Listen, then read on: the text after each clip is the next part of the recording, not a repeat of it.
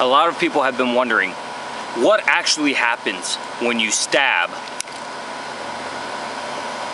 a soda can. Think about it. It's full of a carbonated beverage, so it might explode. I don't know. I don't like to think about things like that. Why think about it when you can put it into motion? You know, practice.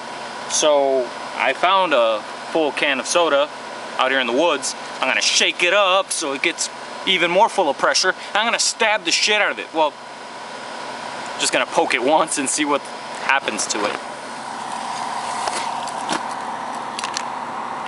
All right, are you ready to see something happen?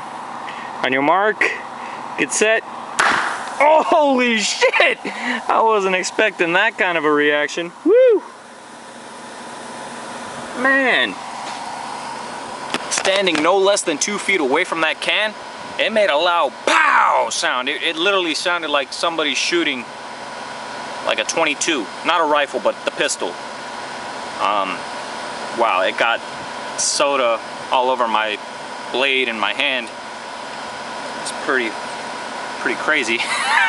But that's what happens. So now you don't have to worry about it or think about it or wonder about it anymore, because this has been a Jesse Tampa production, and I've shown you what happens if you stab a soda can with a knife.